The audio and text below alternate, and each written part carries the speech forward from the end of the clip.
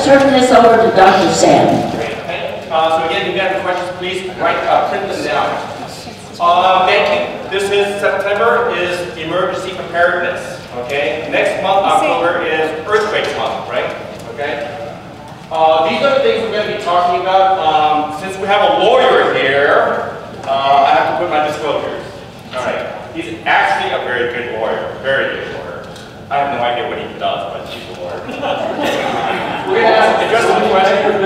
Yes, I pay my bills. I pay my bills. Am I a doctor and a lawyer in the same room? What's up with that? Okay. What do I need? What do I need? Mass casualty MCTs. We'll talk a little bit about MCTs, and then we'll have a case scenario, 8 case scenarios, and then we'll have the practicums. The ladies will be assisted by the male volunteers to do check the pulse oxes and blood pressures and pulse and how to apply basic handling, etc. We'll talk a little bit about the Good Samaritan law, and then we'll wrap up with a little bit of a word about the CERT program and readiness. All right. Thank you. Thank you. All right. So, by no means, you know, Dale and I have been in medical school and residency training and all that. This is not exhaustive. You guys know all this stuff. There's a lot to this. There's a lot to this, and a lot of imagination or creativity, right, that you want. I'm not going to be teaching basic life support. I'm not going to show you how to do mouth-to-mouth. What is it called? Mouth-to-mouth what? Resuscitation. No. Mouth-to-mouth regurgitation. We don't want to do that, right? We don't want people throwing up in your mouth, okay? Has anybody had anybody throw up on your face before? Anybody?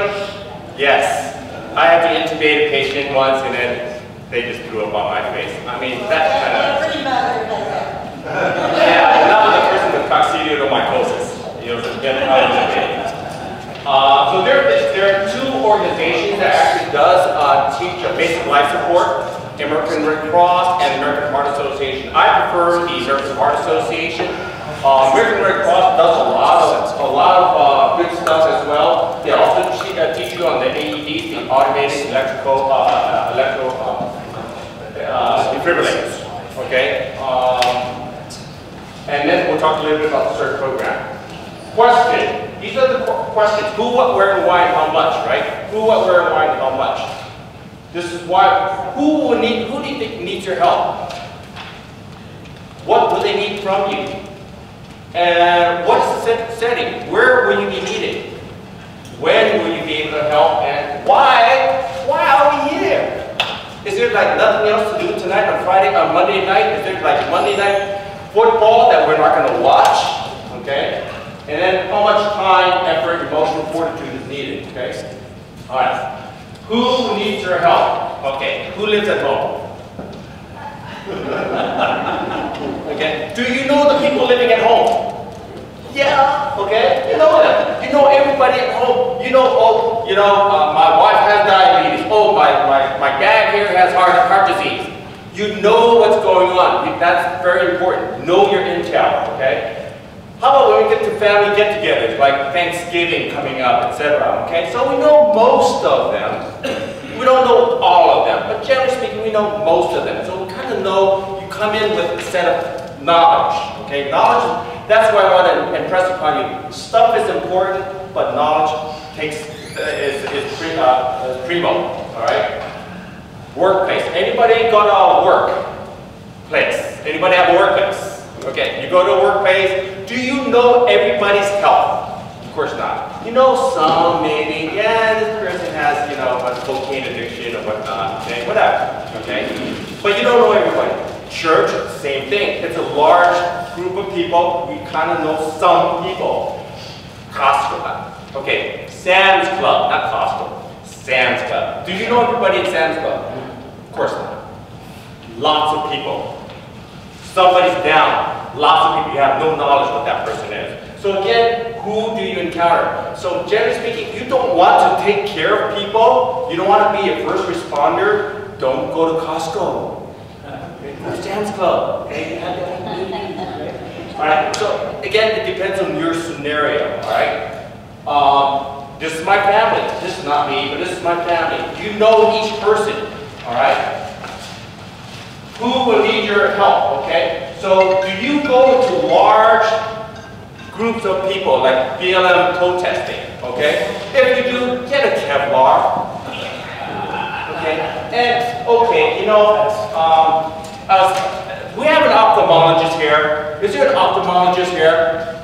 Oh, there's an ophthalmologist there. Okay. All right. I'm sorry, guys. As a doctor, if I shoot you, guess what happens? There's blood. I faint at the sight of blood. No, I don't. Okay. If I shoot you, I have to take care of you. I don't want to take care of you. So what do? So you do this. You shine that in their eyes. You shine that. I did this by accident. Guess what? I got blinded. So stupid. Okay. This, you blind it for a little bit, and you're on your way. Get to them, and you don't have to stop, don't move. I gotta get my single point laser. No, you get these multi-beam lasers. Okay, $20. Okay, and they get blinded. You say, I'm not an ophthalmologist. You get the ophthalmologist to help you, and you're on your way. Okay, Where do you get it?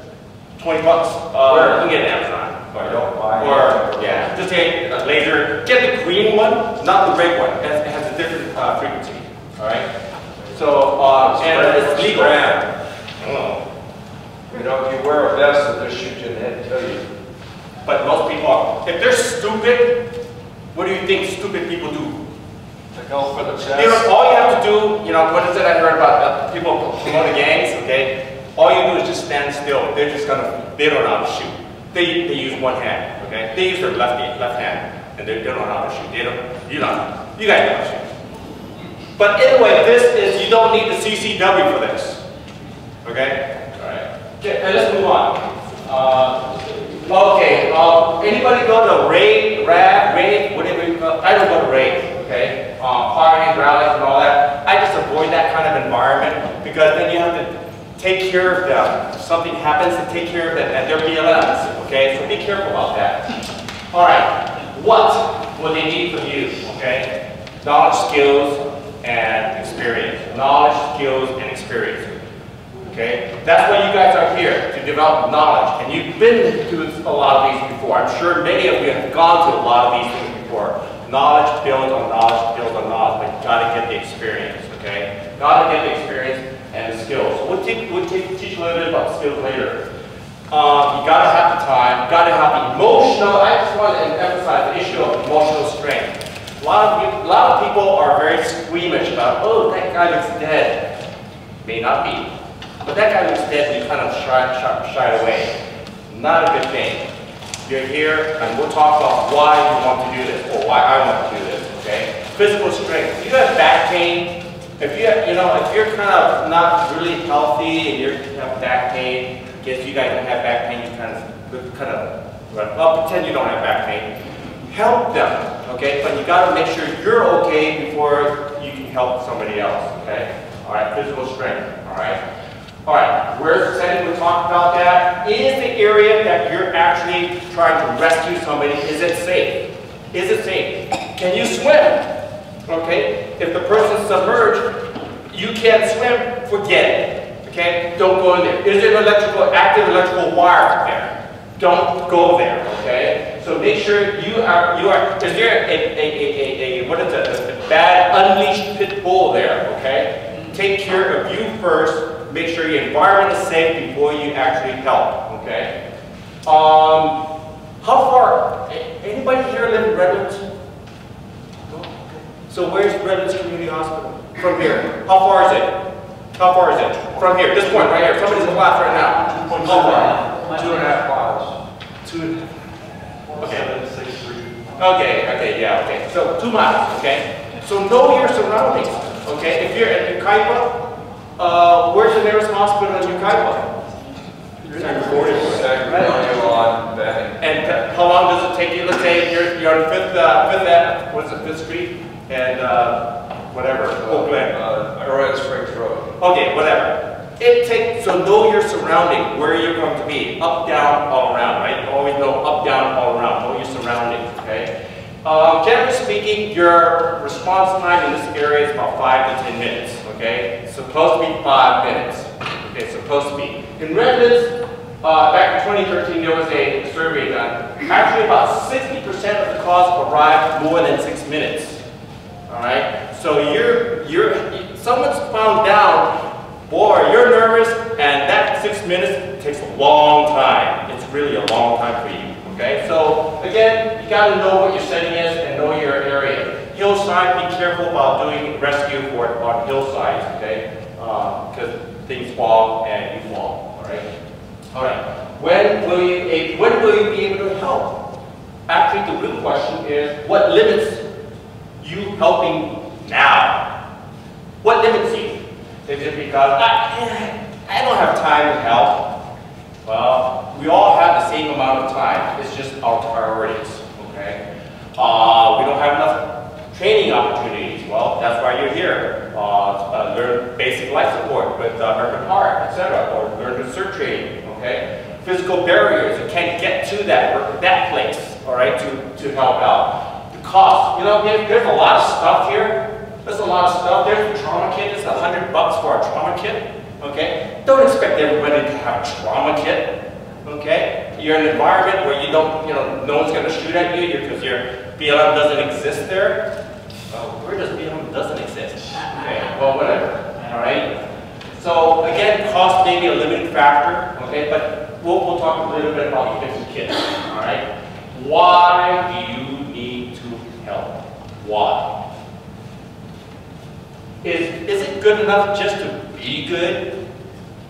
Well, Paul wrote in 60, 70 AD or something like that. Man, you know about this. You know Bible stuff. In Hebrews, right? And do not forget to do good and share with others, for such sacrifices God is pleased. And in Matthew, why do goods? Why do goods? Why do good? See that sentence.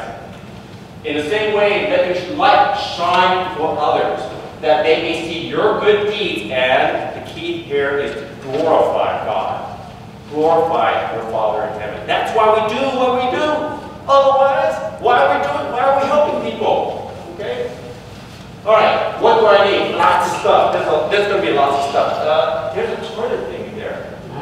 Okay. Well, whatever. Right. I thought I was doing the go bag thing. Where's Carolyn? I thought I was doing the go bag next time. Am I doing the go bag? Next time. Next time. Okay. So what? You have the toilet thing.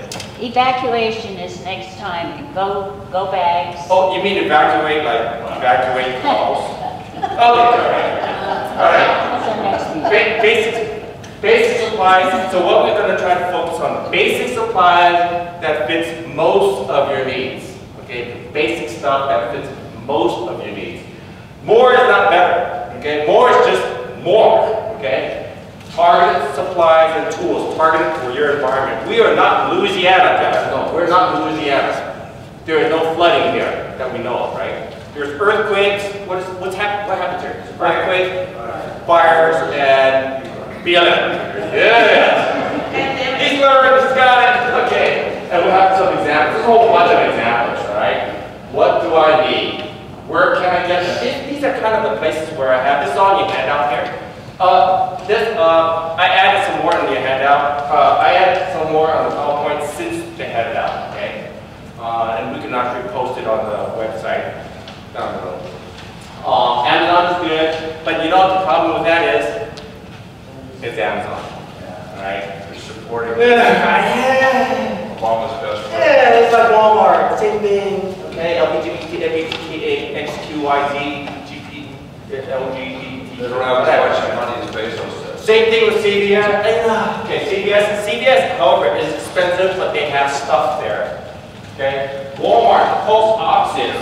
Okay, the post office. You're going to be showing the demo's going to be showing you how to do it.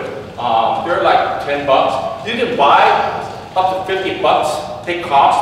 Okay, but these $9, $10. But you have to get your own batteries. Right, AAA. All right, we'll talk a little bit about triage, okay? Has anybody been involved in triage, mass casualty triage? Okay, so So basically, when there's a big earthquake or whatever, and the ARK is actually a Red Cross, designated Red Cross area for mass casualties, okay? So we're using this area here. We're generally, in the past, it would be red, yellow, green. The big mats over here, big mats, red, yellow, green. Paramedics have egress and out. Yeah, they can go in and out over here, all right? But now there's 5 of them. For your purposes, or just for your purposes, you're going to be involved in yellows. Generally speaking, yellows, okay? But let the professionals deal with the blacks. Did I say that incorrectly? I meant, you know what? Okay. Yeah. No, black. It's black. Expect means they're going to die. All right? First thing, what do we do with people before they die? They're severely injured, they've died of injuries. We pray. Okay? Pray that they are going to heaven, okay? And accepting Christ. Give them painkillers, palliative, and we set them aside. The other way at the end is white. You know, I'm not being racist. Because I have red blood just as you, okay? These people don't need help. Go away. Alright?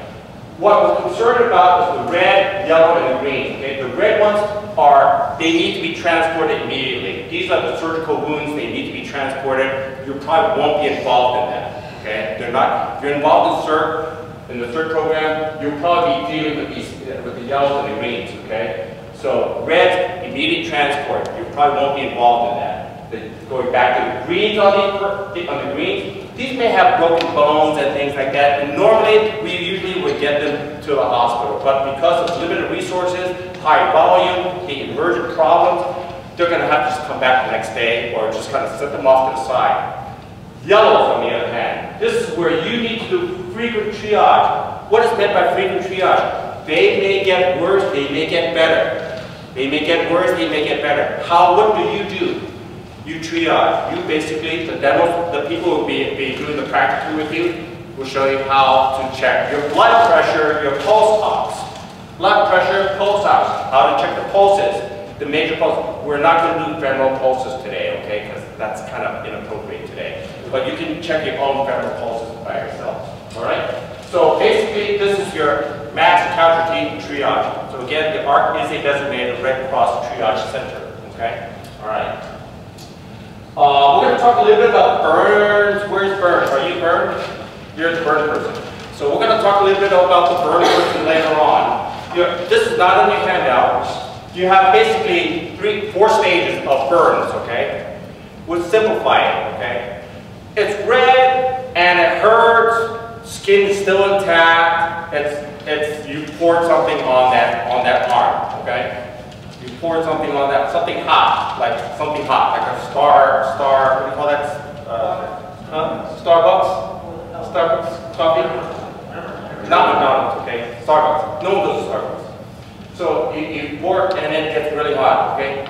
Don't worry, skin is intact, no blisters, all right? That's stage 1. Don't worry about that, and we'll talk about that when we do the demo, all right? Stage 2, okay? You have blisters. Ah! There's blisters, but it hasn't ruptured.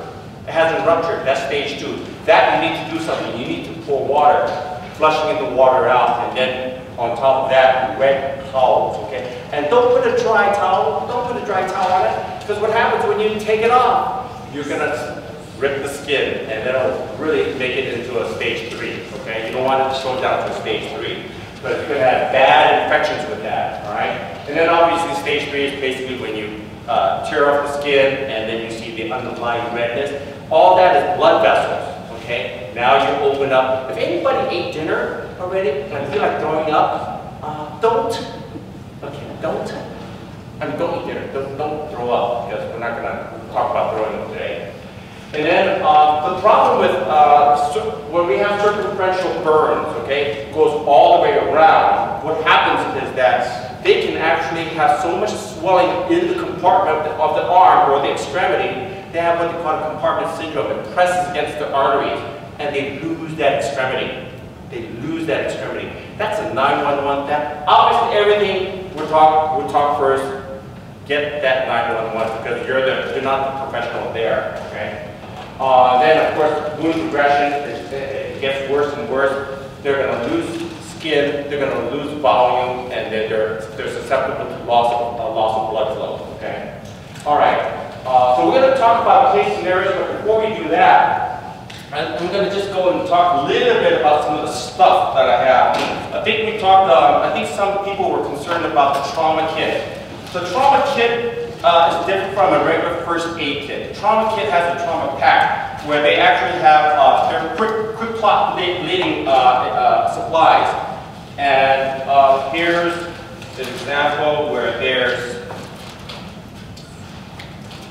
chest wounds, okay? So if there's a gunshot wound, GSW, okay? Gunshot wound, there's blood all over the place. And you're not going to take that bullet out. You're not going to do that, okay? You want to seal it, all right? This is a chest seal, okay? They have chest seals. These are, if I was to open them, that's $7, okay? So, you mind if I don't open it? Okay, all right. So, chest seals are there. Extremity seals are also there. Just so that you know, when there's a penetrating wound with a foreign object, don't take it out. Okay, don't take it out. When you take it out, what happens? Okay, you may actually make things worse. So leave well enough alone. Okay, so that's the trauma kit. It's about, I guess you can get this for about $100. And it can go on forever. I recommend getting kits that actually open out. Okay, don't use what I have. Okay, don't use a backpack. Okay, backpacks, you got to start digging. You actually want them to open up. Okay, open up and out, quick and quick access. Okay, there's also some kits that actually have these what they call scissors. They're not really scissors, but we'll call them scissors. Okay, make sure these are really, really good scissors. Okay, because what you want to do is when you don't have time, you want to cut. You just want to cut whatever you need. You don't want these little plastic ones. Okay. And get familiar how to hold on to it without throwing it. Because you're nervous, you're going to just throw this away and then you lost it. You have no time to mess up with that. All right? So make sure your kit is made in the USA. All right? Yes. Okay? I know there's some things here. Okay. I think we're okay. So now let's go through the different scenarios. Okay? Are we okay with that? We talked about the Kevlar. Let's go through the different scenarios. These are your scenarios that we're going to talk about. The unconscious person without a pulse and a blood pressure, without pulse and respiration, etc. And then this is the practical. Can we have our first Paul? Can you come up over here? And then I'm going to need our volunteer to help me out. V is our volunteer to help me out because I have a bad back. And we have Paul. Paul Milan is our associate pastor here. He is going to sit down, okay? Generally speaking, he's sitting down in his office and he becomes unconscious. And he's unconscious. The first thing I'm going to do is I'm going to try to feel his pulse. You know, he has a pulse, but pretend I'm counting 5, 6. I can't feel a pulse after 10 seconds. He's not breathing. He's not breathing. What am I going to do? Over there. Point out and over there. Generally speaking, you're going to find him on the ground, okay? Okay, don't fall asleep. Don't fall asleep. His name is phone off. Okay. Are you comfortable? That's what the pastor will. Can you guys see? Yes. You're welcome to come around. Can you guys see? Okay. So, what I'm going to do, I'm always on this right side if I can, okay? I'm not going to do mouth to mouth. He's not breathing, right? He's not breathing. And he doesn't have a pulse. Your first thing to do is feel the chest over here on the sternum. Okay, you can say mid to low sternum if you want. And you start chest compression. Okay, your shoulders are straight. You're vertical to his chest. Okay, and you go 1 and 2 and 3 and 4 and 5 and 6, and you're going at 100 per minute. Okay. Now, if you want to, if you have a second rescuer, you're going to have them do ventilation, okay, if they actually have an ambu bag or something. But generally speaking, you're not going to have that unless you want to do mouth to mouth. Anybody wants to do mouth to mouth? Okay, don't worry about that. My husband, Yeah, of course, yes. Then you do 30 to 2. 1 and 2 and 3 and 4 and 5 and 6 and 7 and keep going to 30. Stop. You're gonna do mouth to mouth to your husband. Okay, hold the nose. Okay. All right. I'm not gonna teach you basic life support. Okay. All right. Now, what did I do wrong here? What did I do wrong? You're supposed to say, if you can hear the sound of my voice, please respond. No, you did that already. You established unconsciousness. You established unconsciousness. First thing you do before I did this, okay, the error that I did was what? Here's the error. No. Am I safe? Is the area safe? Okay. Is the area safe? Is it right in the middle of the street? Okay. Make sure you're safe, because if you're not safe, what's going to happen? Second thing, what do? Second thing is call for help. Okay. You can't be doing this forever. Help! Help! Call 911. Get an AED, the automated defibrillator, AED, electroconvulsive therapy. Okay. So always call for help. So I'm going to start that off. Always get help. Make sure your area is safe. If you can't take care of them because something happens, you get run over by a truck. You can't help them. Okay. So you do. Again, 1 and 2 and 3 and 4 and 5, not the one, what is it they said, 1, 1,000, 2, 1,000, none of that stuff. It's 1 and 2 and 3 and 4, yes. It's to be staying alive under BGs. No, really, it is. Some of us you're dating yourself. I'm a little younger than you. I'm an old fart. Alright. Okay, okay, now look, he's opened his eye. Okay, he's alive. Okay, so okay, let's do the next one. Okay, next one is unconscious, and he has a pulse. I'm feeling his pulse here. He has a pulse, and he's breathing because I see his chest rise or his abdomen rise. Okay, he is breathing. There's no blood around there. He's not involved in a car accident. It's atraumatic, no trauma. Okay. So what am I going to do now? Yes, right. So what I'm going to do, this is called the safe recovery position, okay? The recovery position. So what you want to do is you stretch out his left arm, because he's unconscious, he may throw up. What happens when you throw up? You aspirate and you obstruct the airway. The aspiration pneumonia, don't care about that. It's the obstruction of the airway, okay? So what you want to do is you bend his left leg a little bit. As you do that, assuming, again, no trauma, he didn't have a hip fracture, all right, it's going to automatically turn a little bit to the side there. You have your left knee on the side over here, because you're going to be using that to buttress his back, okay? And then you bend his right knee to bend it over, use your left hand on your shoulder, and you bend him over, okay? You see that? And I'm using my knee here, my thigh here, to hold on to him, okay? And he is... And I feel a pulse, okay? And I have my handy dandy pulse ox. And it's registering his pulse. And try to wake him up, wake him up, wake him up, okay? And he is saturating at 92% and his pulse rate is 81, all right? See how quick that is? I didn't check the blood pressure. I didn't check the blood pressure because I don't carry that big. I can carry this on my pocket, so small. Okay. All right. So this is the unconscious. He's breathing. He has a pulse. Put him on the side. Recovery. This is called the recovery position. Okay. Okay. Now we also have to find an intel. You're looking in your pockets. I'm looking for money, by the way. You got to get your intel, right? You're a doctor, not a lawyer. So what do you want to do? Oh, let's give him a round of applause.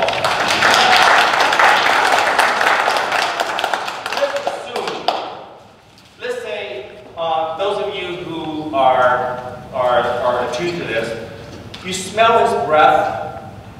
Okay, yeah. You smell his breath, it smells kind of fruity. Okay? It smells fruity. It smells like fruits. What the heck is that? He's been drinking. No, he's not drinking fluid. Not drinking fruity, tooty, whatever, okay? It's a diabetic. He probably gave himself insulin or had some diabetic medication. He's in diabetic ketoacidosis. He's actually breathing out fruity-tooty ketones, okay? And it smells pretty sweet, all right? So what do? He's hypoglycemic. He's low in his blood sugar. Orange juice. You have orange juice? Sir, can you give me some orange juice? Yeah, large size, please. Okay. So what I have, so grape jelly or strawberry jelly, which one do you want? Grape. Higher sugar. Grape, not strawberry. Why? Strawberry is red. You want to avoid red. Because what if it throws up, whatever. Okay. Best would be honey. You know those packed honeys that you go to wherever and get the honey things, okay? Okay. If not, you get these little grape jellies and you steal it at Denny's, okay, whatever. Okay. But I prefer something clear, like the apple jelly. It's clearer, okay? Grape jelly is just what I have, okay? But don't get the red jelly. And put it in the mouth, around the buccal, under the tongue, or in the cheeks, okay? That's great absorption of stuff. They don't have to swallow it. Absorption under the tongue or in the buccal, on the cheeks, okay? So that would bring his blood sugar. What if you look at him and look, he has track marks. Oh, look, he has track marks here. Or he shot up himself in the toe, between the digits. What's wrong with him? Drug addict. He's a druggie, okay? What do drug addicts shoot up with? Heroin. Okay, opiates, right? Or his prescription opiates in this day and age. I'm not saying him, but I mean older people can have that too, as well as younger people, okay? Prescription drug opiates, major problem nowadays. Look at the pockets. They may have this. This is called a Narcan. This is heparin, okay? This is a Narcan mist. This is a Narcan mist, all right? I'll show you how to use that, okay? Little Narcan mist. Alright? So we don't inject it. We don't want to inject these. Okay? What we're going to do is we're going to put this up the nose. Okay? So what you want to do, they usually come in packs of 2. Okay, they have a little container here. They usually have packs of 2, but most people, if they're going to go outside, okay, they only have 1. Okay? You have 2 nostrils. Hopefully, this person did not do cocaine and snort cocaine and mess up the other nose. Okay, I know. So some people recommend shooting the entire dose on one nose or split it. Half this dose and half this dose. And all you have to do is just press this. That's all you do, is press it. Okay, just press it. All right. So it's missed. Don't do it. Don't do this. Hey, does it work? You've lost it. That's it. Okay. So this is 4 milligrams of naloxone. Okay. And you save them. There's no side effects. They may wake up and get pissed at you because they're out of their blah blah land. Okay, so this is in their pockets. What is this stuff called again? Narcan. Narcan. N-A-R-C-A-N. Narcan. And I have a thing on the also known as naloxone. Okay, so these are usually prescribed by their doctors. Will that be in a kit or not? In a packet. They're in a packet. In one of those packages? Yeah. It's a little packet. Yeah. They come in tubes, so they usually have one at home. They tell you not to keep it outside greater than 104 degrees. Okay, so there. Yes. Do they go into withdrawals immediately? No. I don't care. I don't care if they go into withdrawal. No, they won't be. They won't be. What you're doing is you're blocking the opiate receptors. Right. So whatever receptors are, So they'll live. hopefully they'll live. Hopefully they'll live. So this is 1 dose, okay? So supposed to keep this below 104 degrees, okay? So so you're the unconscious. Are you conscious now? Okay. So now we're going to be checking blood pressures, okay? Now he's kind of getting back, same thing like the previous person. Got a pulse, get his blood pressure. We'll show you how to check your blood pressures, okay? Ideally, if you want, check both arms if you can. Blood pressure on this arm and then this arm. If they're radically different, you're thinking about something else. Good information to give the paramedics. there's no blood pressure here, there's a blood pressure here. Something's wrong. Okay, it's called a dissection. Aortic dissection. That's the, what's that Three's Company guy? Three's Company? Yeah, John Ritter. Yeah. That was an easy diagnosis that was missed. All right. Okay, so thank you very much, Wong. Give him a round of applause. That's it. Okay, Melton is number 3 right over here. He's the burn person. No, not chest pain. No. Alright. He's the localized burn, okay? Oh, look, he's married. Where is he? There. He's married to you. Can you show everybody your ring? What's the significance of the ring? Oh, okay, yeah, okay. Okay. Babe, do you have a ring? No. Oh, something's wrong with that picture, right? Ring is Too very cheap to important. buy me one. Yeah, right.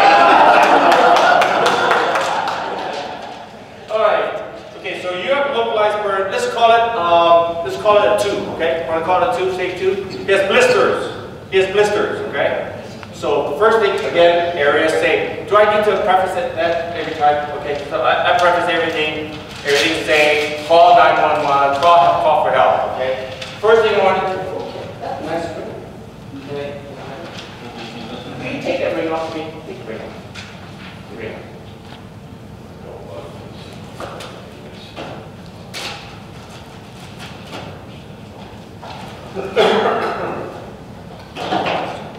Okay. It's hot today, so I'm going to drink some water. Alright. He took his ring off. Why did he take his ring off? Yeah, and then you're going to have to amputate. When in doubt, cut it out, right? Yeah, that's what doctors do. Alright, so he has in his forearm over here, he has a burn over here.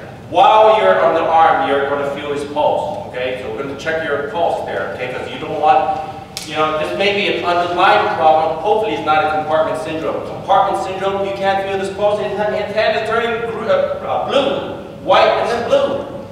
There's no perfusion down there. You can't feel a pulse. That arm is swollen. That's called compartment syndrome. He's going to lose his arm. He needs surgery. He's going to have to fillet the arm, okay? Fillet and release the pressure. So what you do, he's bleeding. He actually has a red, swollen. You don't see the blisters, which is good, but that doesn't mean he's not stage 3, okay? You don't know that. Underneath it, you have no idea, okay? So you're feeling he has a good pulse. What I'm going to do is I'm going to flush it. Okay. Cool water, not hot water, not ice. Don't put ice. There's ice in there, but don't pour ice on it. It just makes it ice burn, okay? So you get that cool down, put an iced soft towel. White is good, okay? I'm being racist, but white is good, okay? Put it over here. Okay. Put it over here, and because what you're doing is you're actually trying to decrease the risk of him getting an infection. Then you have your stretchables and tie it around there, wrap it around, okay? These are for 1s and 2s, okay, not the 3s, okay, not the 3s. There's blisters. Be very careful. Don't press it on too tight, because what's going to happen is that you're going to end up bursting the blisters, and then pop, and then it turns into stage 3 and then bad infection. Generally speaking, if you can avoid covering the blisters, that's fine, but just pour water, keep it moving, keep it flowing, and then seek help. Obviously, seek help. Okay. Stage 3, don't touch it. Stage 3, you see that skin and all. I see skin over there. Don't deal with it. You can, if you want, flush the water, get the dirt, debris out of it. Yeah, keep not just wet. Keep it flowing. Keep things away. Move that. Again, don't use used water. You drank this water and then you start putting this. Then you have a COVID arm. Okay. So that's now. Then you said, how do I keep it? You want to actually decrease the temperature of this too, right? All right, you got to keep it moving. I got one of these things from my neighbors. It's a fan. All right, that way he can hold this on his fan and you can do something else. And as it dries up, you change it. You keep changing it. Okay. So these are pretty cheap. These are like, I got it from my neighbor. I think I stole it. Did I steal it from him? Okay, whatever. It's a kid. All right? So, now I do not, some of your kids may actually have these little abrasive things, okay? They say, oh, this is your first aid kit. They'll tell you, okay, you can use this. Don't use the kit inside that actually has an abrasive to clean it up, or these sponges to clean things out. Generally speaking, I think Dale, you and I remember this in surgery, okay? We don't do this when we clean. You don't see surgeons going like this, cleaning that. One wipe, gone. Or wipe one way, gone. Because what you're doing, when you're actually scrubbing like this, what happens? You're just putting more germs into it, okay? So, one wipe out, okay? So I generally don't use this, all right? So that's the burn. Now, did you get the ring back? Do I have it? So, Dr. Sam. Yes. When you were saying you put water on it, Yes. and then you put the cloth on Yeah, no, wet. Wet. it, wet, Yeah, wet. and then you're supposed to make sure it's dry over the cloth, or do you take the cloth off and use the fan? Put the fan over it because you're keeping it cool. Yeah, you're keeping it cool. Because you want evaporation. You want it to evaporate, and then once it feels dry again, then you apply it. By that time, you're seeing the doctor. This is all first aid. This is not all end of all treatment. With the water, is it just one-time flush? Keep it flushing. Keep it flushing. If you can put it under the sink, or you have clean water. I don't know. Do you have clean water in your sink? I don't know. Whatever. But you just, keep it running. Okay. No brown water. No Detroit water. Answer your question? Okay. Great. Okay. So now, did you say that your chest hurts? Oh, you got chest hurts. Okay. So now. Do you mind if I mention you? Do you mind if I? Okay, he's not going to beat me up today, right? So you have a person who says, my chest hurts, okay?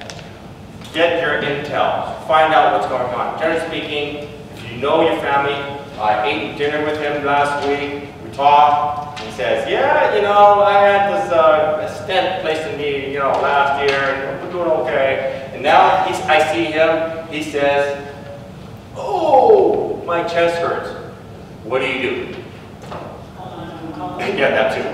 Again, everything what I said before, it's safety for yourself, safety for the patient, and call for help, okay? So he says, my chest hurts, okay? You have some time, but I would just say, get your pulse ox and get your blood pressure, right? Pulse. Pulse ox, okay? And then as he's doing it, you're gonna talk to him. So tell me about your chest pain. Is it, yeah, if he says, this is a very specific line of questioning, is it similar to what your chest pain was when you had the heart attack last year? Never had a heart attack. No. You had a heart attack. You had a heart attack. You had a stent placed. There's a reason why you had a stent. I had chest pain. It's exactly the same kind of symptom. If they say it's exactly the same kind of symptoms that you had prior that led you to have the stent, this is what's going on. Obviously, there's an arrow sitting in his chest. Obviously, that's the cause of his chest pain. Okay, right? But generally speaking, if they're saying, okay, Nelson is not a young person. Okay. He has this earlobe crease here that's greater than 50%. Okay. So he probably has coronary disease. Okay. He's not my Lean building. Yes, sir. Okay. So he has risk factors for coronary disease. Okay. You see that. So what do you think is causing his chest pain? Most likely coronary disease, okay? Right now, he has his pulse ox 94%, and what was your pulse? It's slow. It's 48. It's 48. I'm in Brazil. You're on a beta blocker? A beta blocker? Yeah, he's on a beta blocker. Whatever. Okay. So the question is, does he have nitro? Does he have a nitro in his pocket? Okay. He has a nitro in his pocket, his chest pain hurts, his chest hurts, okay? So, do you give him a nitro?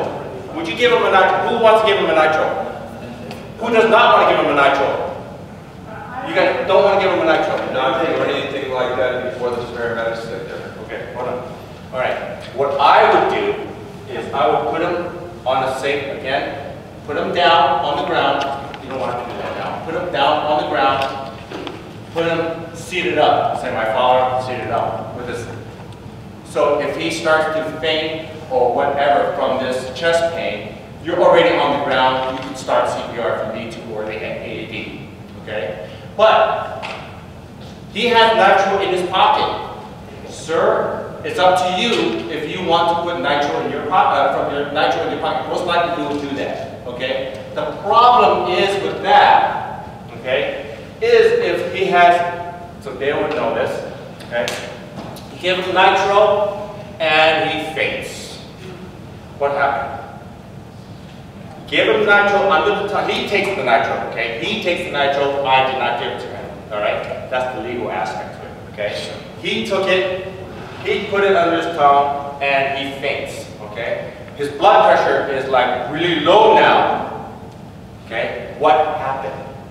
If his blood pressure is really low, what do? Bring the legs up, okay? That's auto infiltration of fluids, okay? You're giving fluids by bringing the leg up. So what he just had was a right heart failure. He had a heart attack in the right ventricle. Okay? By giving nitro, he dilated his blood vessels. All the blood vessels in the legs are dilated, not getting blood into his heart, into his brain. Okay? That's why he fainted. Alright? So you bring the legs up, give him fluids, you push fluids in, basically your leg, volume in your legs, push the volume into his heart to get the left heart fluid and go into the brain. Okay? So that's right heart failure. Alright? So that's a diagnostic maneuver. Okay? So it's okay to give the nitro. It is okay to do that. Okay? So that's a diagnostic maneuver. But again, you raise their right leg up. Again, their low blood pressure. You don't even have to check the blood pressure because he's already down. That's God saying, I'm going to get blood back to my brain by collapsing. Okay? So that's, what about aspirin? Someone said about aspirin. Would you give aspirin? No, because it could cause digestive distress. Don't care.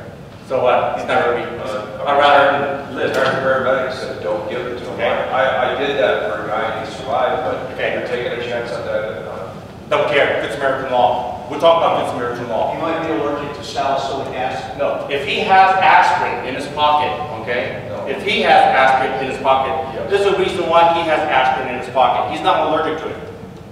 He doesn't have a GI bleed that he knows of, okay? Because he has aspirin in his pocket. You tell him, it's up to you, sir, to take that aspirin. Okay, so he administered to himself, okay? So that's, I would do that. I would say chew the aspirin, okay? Now then you say, but they're gonna do an angio and all that, blah, blah, blah. Well, you know, they can't do an angio if he does, okay? So aspirin, this is very important to have him chew that aspirin if he has chest pain, okay? That is related to what he has. Known coronary disease. If it's not known coronary disease, you don't know that, then I agree with you, you don't know. He might be having something else going on. Alright? He may have a GI bleed causing his chest pain. You give him an aspirin, you give him the aspirin, you kind of did not help him. Okay? This is again known coronary disease. He has the aspirin, he has the nitro. What if he can't talk and are you supposed to go through his pocket to see if he's already prepared? No. So, my patients, there is nobody here who's my patient. Okay, my patients, they always carry a list of medicines in their pocket, not in their wallet. Why is that? They always have a list in their pocket, not in their wallet. Because they get robbed, wallet's gone, hit them on the head, down the floor to go. Paramedic said, what medicine are you taking? Oh, little white girl. But you have that list. The list will give you the diagnosis. Okay, I'm going to try to emphasize that on your intel. You search their pockets. If they have a list of medicines that tells you, you probably won't know that. By that time, paramedics will be there. You actually help the paramedics, okay? By making that, again, unconscious, you basically maintain the airway, the breathing, circulation. You're just there. Remember, you're not doing whatever, okay? Sam, Yes. You can put the medications in the cell phone bookboard. If they have that, know that? Right, except the problem with the cell phone thing, I know about that, okay, paramedics know that. Okay, most of us don't know that. We're talking about the general person, and I don't present my cell phone, okay? Keep things simple. Piece of paper, the old-fashioned way, you know, yeah, it gets into the wash, just do it again. They write it down themselves. That way they know their diagnosis. Oh, you can't tell me. Oh, YouTube. Okay, Donald Trump. Okay. Okay, all right. Do they still teach face is red, raise the head, face is pale, raise the tail? Oh, raise the tail? No, that predated me. Okay, so Trendelenburg, etc., yeah. You know, again, you know, what is red relative to some people? Some people are dark skinned, you can't really tell the redness of that, okay? So, did that kind of answer your question, maybe? What if it's CHF? So, again, heart failure, again, boils down to, sir, are your legs swollen? Are you short of breath when you're lying down? Okay. Yeah, maybe, but you're not there to make the diagnosis. You're there just first responder. You're not going to be giving license. You're not going to be doing that. You're going to be checking the ABCs and the post-ops and the blood pressure. You're not going to go through all this. I mean, we can, but that's beyond your school. Probably beyond my school, because you don't have the tools there, okay? If you guys don't get those, what does it have, the cardia thing on the, you see those cardia, you see the little EKG things, okay? Right? Don't buy it. You buy it, $99. Go ahead, fine. Go ahead and do that. It's okay for irregular heartbeat, atrial fibrillation. Short of that, it's useless. But you know, if you're going to have palpitations and you're going to see whether you have atrial fibrillation, if you have palpitations, what should you be doing? Yeah, go, okay? But someone's making good money out of that, okay? Because I was stupid enough to buy one of these things. Okay. All right, so thank you very much. Let's give it third person. Okay, who do we have? Yes. Are heart attacks always solved in the chest? No. No. Okay. Heart attacks can present, especially as you get older, like these people. These are old people here, okay? and females, yes, I'm being gender non-neutral, not gender. Females, perimenopausal, and older people may present differently. They may present with, oh, I'm confused. That may be their heart attack. They may be just present as short of breath. That may be their heart attack. They may be feeling lots of gas. I never have gas. I'm so bloated. I didn't eat anything. I didn't eat a tomato. I didn't have my monster drink. But I'm so bloated. I'm so nauseated. Most likely that's the right ventricular infarct. Okay, so the right and left. Okay, that's the right coronary artery. All right, most of the time. So again, they can present differently. Did that answer your question? Oh, I'm sorry. People also with diabetes, people with insulin requiring diabetes, okay, also may present differently. All right. So don't belittle chest pain, chest discomfort, shortness of breath. Don't belittle it. It's just the pizza that I ate from biology. Okay. All right. Did that answer your question? Okay. And the right arm hurting? No, don't worry about the arms. Don't worry about the shoulders. They can present to both shoulders or to the right shoulder. Everybody's, oh, my left arm. Oh, I can't. Like, it hurts over here. No, it doesn't have to be that way. Okay? Did it help answer your question? Actually, the specificity is greater with both shoulders. Okay?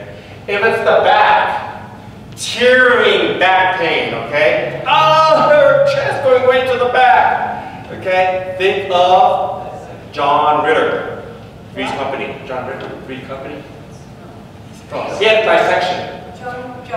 John Ritter. Okay? So you want to get blood pressure on both arms.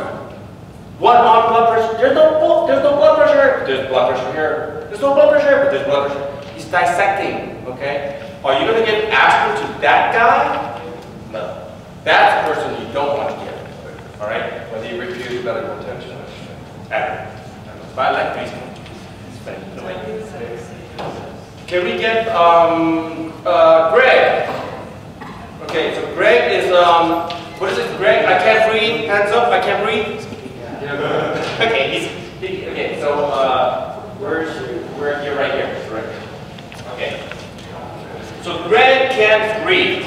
Okay. So he's a lawyer. He just ate at this really expensive restaurant. He ate at Taco Bell. Okay. So what do you think happened? He just ate, and he does the universal sign of choking. Whatever he's choking on. Okay. So what do? Hiding, right? Okay. So do you go in front of him and push, and he's gonna throw the hot dog in front of your face? So he'll probably be standing up, okay? Because usually when they choke on something, they suddenly get up. This is the first time I've done it to a lawyer. Wrap around, okay? And what you do, I'm not going to do it. You brush upwards around him, above below the xiphoid. You feel that little thing right here? Feel that thing? You can't feel it. I feel it.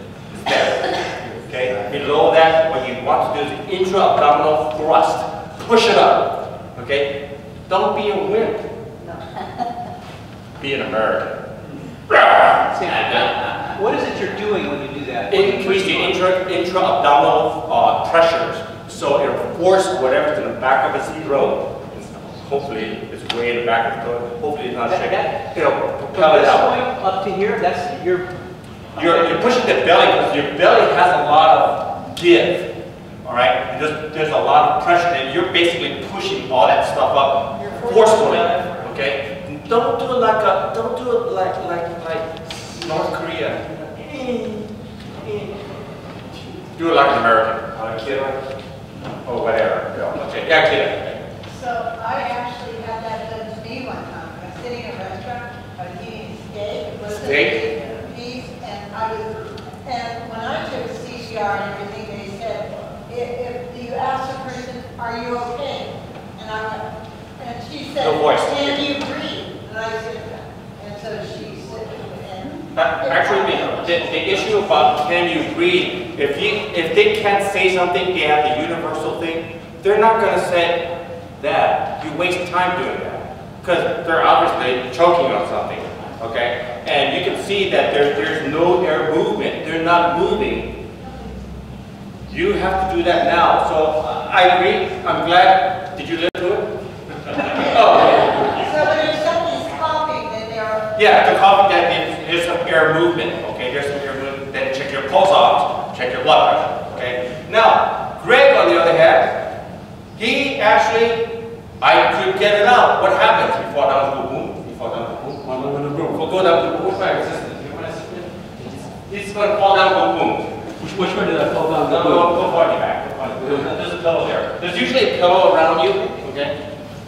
All right. So what's the first thing you do? Safety area, call 911. What's next? Okay. Your recovery position. Remember the recovery position. Okay.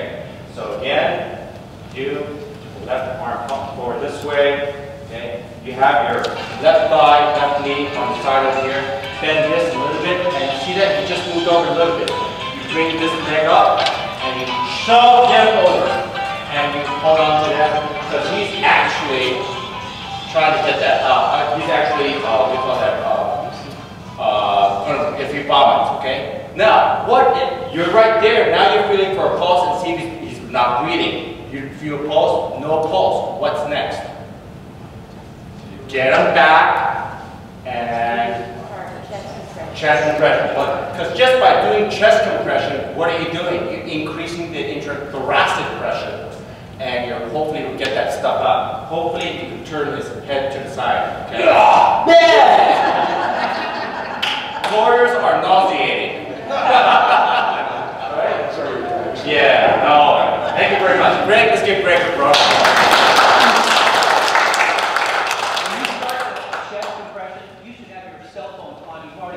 You've already called all this. Speakerphone, so you can talk to them if they talk to you. All this, yes. All this, you already, again, the first thing you do is call for help, okay? Because unless you're God. And you leave it on speakerphone because they will walk you through it. Yeah. I worked for the Air Force, that's how we did it. Yeah. Were you doing Yes, where's my pickup for this? So you are seizure. He's also the seizure person. He's a slurred speech. Okay. Who's doing, okay, they are it, okay. So he's slurred speech. Have a seat here. Slurred speech, okay? Can't move, okay. Pretend you're slurred. Well, he's talking normally now, okay? And he can't move on one side of his body. So he's slurring here, he can't move on one side of his body, can't feel on one side of his body. What happens? Stroke. Okay. Is that okay? Do we just let him? Okay. Is that okay? Oh, okay. What do you do? Well, 911. Yeah. That we'll assume everything's safe and 911. Okay. All right. So what we want to do is, do we give him an aspirin? No. No. Definitely not. Do not. This is the time you do not give an aspirin. Stroke. No aspirin. Because what if he's having a bleeding stroke? You made it worse. You made it worse. Bleeding stroke. You made it worse. All right. So what he says, he has cause for stroke or diabetics, hypertension, cholesterol. Okay. All right. Those things. What if he says he has a blood pressure medicine in his pocket? Would you give him? Say, okay, go ahead and take your blood pressure medicine. You took a blood pressure. His blood pressure is 180 over 100. All right, are you going to give him his blood pressure medicine? Go and take your blood pressure medicine? No. Who says yes? Who says no? Who wants to go home? Okay. Do not give the blood pressure medicine. What happens is, that's a normal blood pressure response during a stroke. It go up suddenly, okay? The problem is that now you give him his blood pressure medicine, you drop his blood pressure, you drop his cerebral perfusion pressure. His pressure can't get up there, now it's really low. Now you cause worsening of the stroke because there's no blood flow to the brain. Stroke is basically lack of blood flow to the brain from whatever cause. Okay? Either hardening of the arteries or lack of blood flow to the brain or a blood clot going to the brain. Okay? So for a person like that, don't give the aspirin, don't give the medicine. What do you do next? He's sitting down here. What do you do next? Lay him down. Lay him down. If anything, he doesn't want to lay flat on his head, fine. Lay him with his head up just a little bit. Why? Why do we want to put him in a safe position? Not a recovery position, but a safe position. Breathe and choke. Yeah. So what happens is you're actually, as you lay him down, you're actually increasing the blood flow. That's one. Number two, what if he crashes? You got him on the ground. You got him on the ground. Okay? And he starts to throw up on one side. So again, put him in a safe position so that when the paramedics come, they're going to put him on the gurney anyway. Okay? What do you mean, what if he crashes? What do you mean? Doesn't look good. Looks, You mean? that's it. Yeah. Did I answer your question? Did Kevin answer your question? Yeah. What if it's related to too many blood thinners in your system? You personally can't do anything. You personally can't do anything. But I mean, You're calling 911. Turn somebody into a real bitch really fast, really bad. You can ABCs. You just, if he starts to have a pulse or do your CPR, again 911. Hopefully within 6 minutes, right? You read this, okay? Yeah, but I mean, if you want to stick green onions up his nose, what? Green onions up your nose? What's up with that? Do you guys like sticking green onions in people's noses? What does it do? Vitamin K is a vitamin K antagonist, right? So it's green vegetables. It doesn't work. No, don't put that down. Don't put that down. Don't put that down. Okay. But good to get intel. Right. Good to put intel. Search the pockets. Okay. All right. Let's give Greg a round of applause.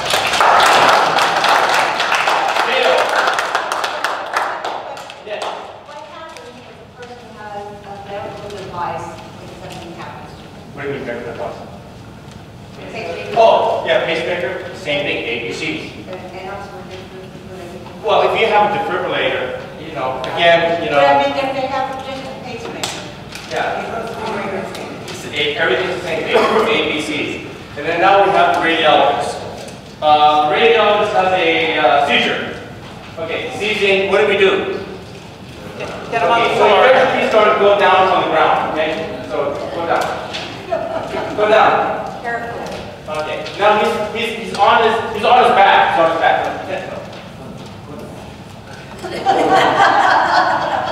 that. Okay. All where he wants you to. Okay, good like that. Okay. Now, do we let him just seize like that? Do we say, okay, go ahead, seize, whatever, 5 minutes, we just let him seize? You put them on the side. Some people who have seizures have, they're going to choke on their tongue or something. And they're adventures, right? Don't butcher. Don't put on. All right. So he's seizing. Okay. Generally speaking, don't suppress the seizure. Okay. Again, what you want to do is you want to put them in a safe position. Okay. Yeah. Tell them to move the drinks first. Okay. All right. Okay. Put him in a safe position. So he's seizing, and you let him go. If, however, and he's going to be peeing on himself or soiling himself, that's okay. That tells you he's having a grand mal seizure. Okay, general tonic seizure. He's going to seize. He's going to seize. The problem is that if he bites his tongue, it's okay. The problem is he bleeds. What happens when you bleed? A lot of blood is going to aspirate. We're not worried about the aspiration of pneumonia. We're worried about the amount of blood that's obstructing the airway. Okay, so in that case, then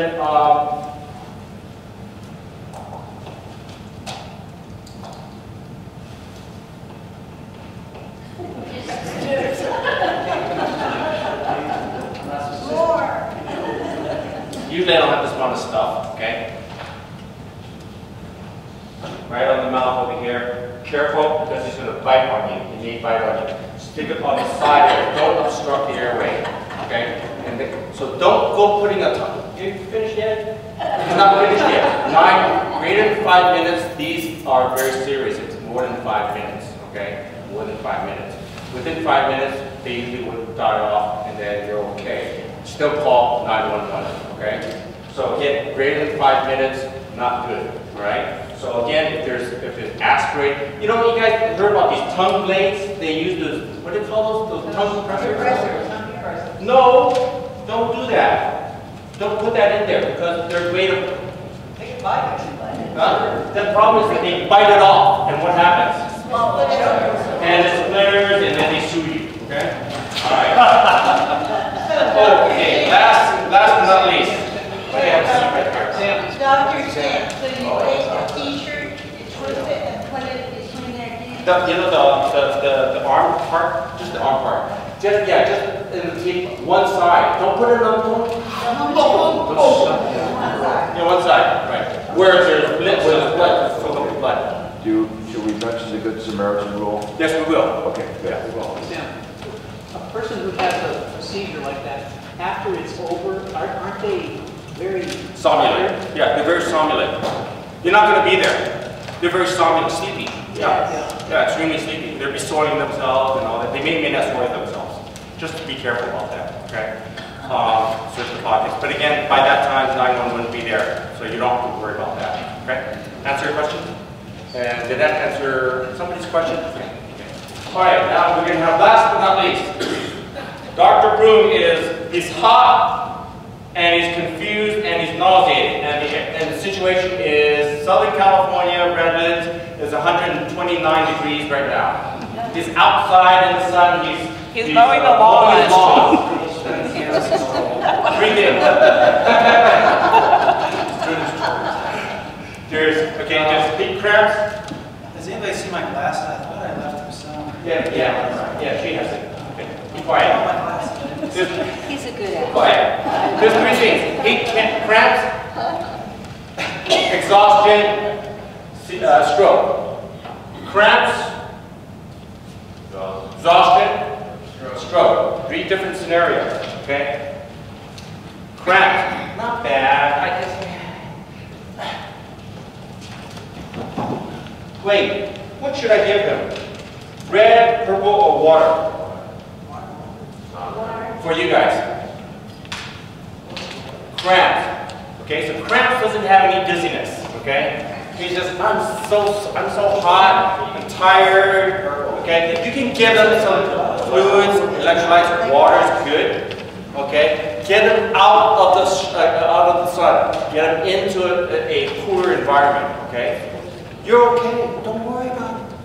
You can drink the water. Drink it. Gobble, gobble, gobble, because you're not nauseated. You guys are not nauseated. I'm passing back again.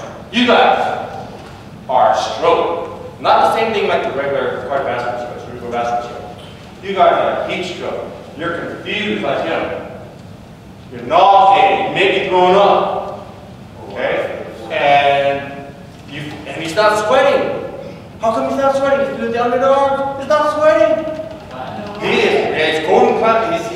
He's hot. He feels like anything. But you don't feel sweat. He's having a heat stroke. Do you give him fluids? Do you give him the things to drink?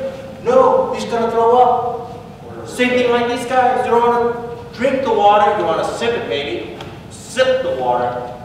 No water. Drink the water.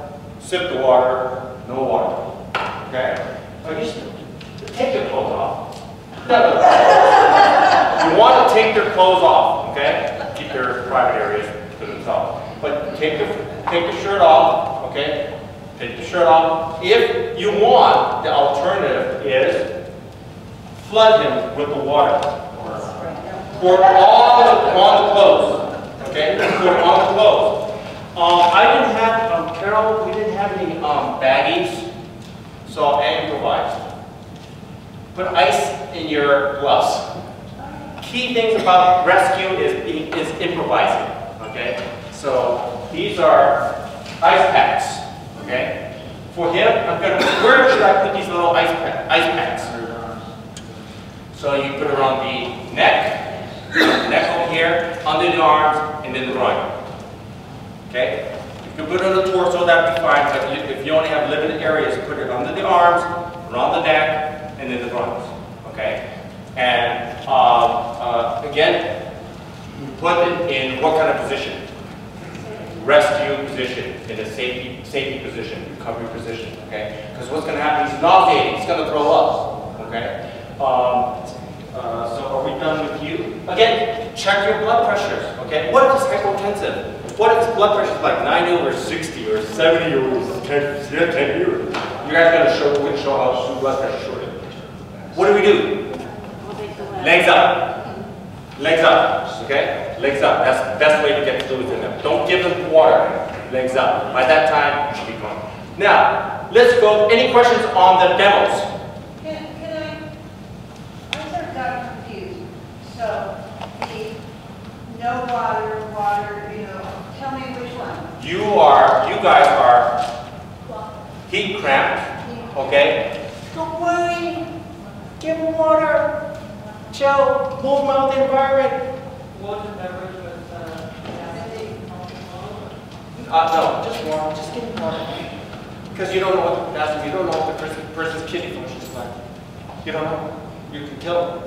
Don't want to kill them. Okay? And the next one? You guys are heat exhaustion. You're dizzy. You're sweating. You are actually sweating. I know you are, but you are sweating. You're tired.